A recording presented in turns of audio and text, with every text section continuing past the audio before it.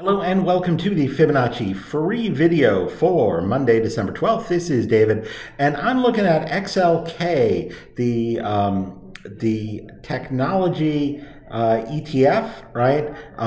The most heavily weighted sector in the S&P 500. And so what we see here may be very consequential to what we see in the markets.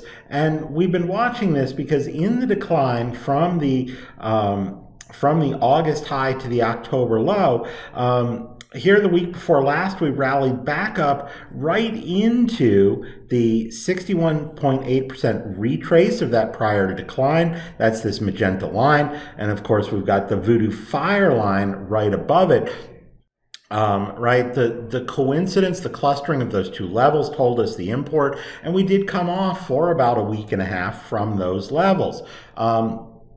Slightly below the 130.42 Voodoo snow line, and then we've recovered it.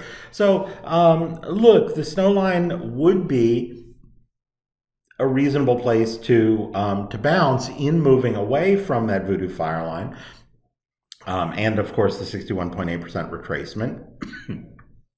And as we look at that, right, and try and guess what's going to happen, we can monitor these smaller degree Voodoo lines between the two, the Voodoo sky lines that come in, or we can just watch this bounce and see if it turns back down, cracks the 132 or 130 and 42 cent snow line, or recovers to the fire line. But another way to watch this is just to come in and dig into the shorter time frames in the middle, right? And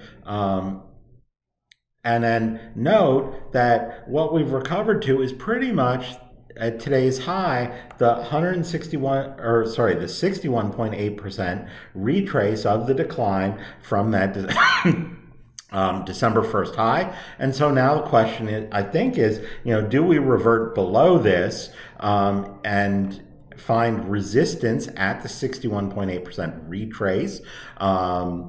Right?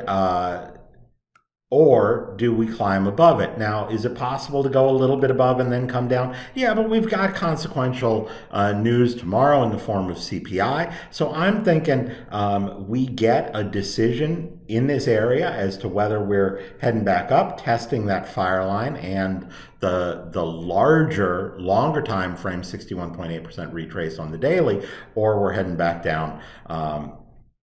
And then we can look at external retracements of this bounce for how far that might go. So that's what I'm looking at short term in what I think is an important and consequential ETF.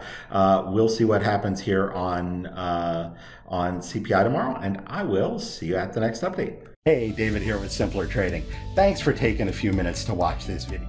I hope you found it useful. And if you did, please help us out. Click the like button. You can also add your comments below. We love to read those and respond to them. You can also click the bell icon. That will alert you whenever we have new and updated videos. And if you want to watch us trade in real time with our own money, you can visit simplertrading.com to learn how to sign up.